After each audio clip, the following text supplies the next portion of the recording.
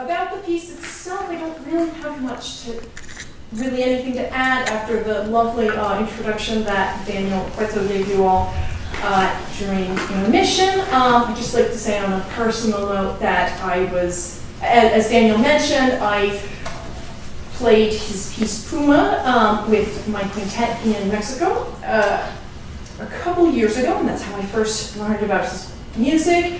And then since then, the quintet formed, and I was looking for composers that would fit this instrumentation well, and his woodwind writing immediately came to mind after playing his quintet, and I was thrilled the moment that I found out that I would be premiering the second piece of the trilogy, which I did not know would be a trilogy. So I'm very excited to be premiering this piece now. Thank you all again for listening. You've been a fantastic audience. And please join us after for a Q&A session with us and the composers.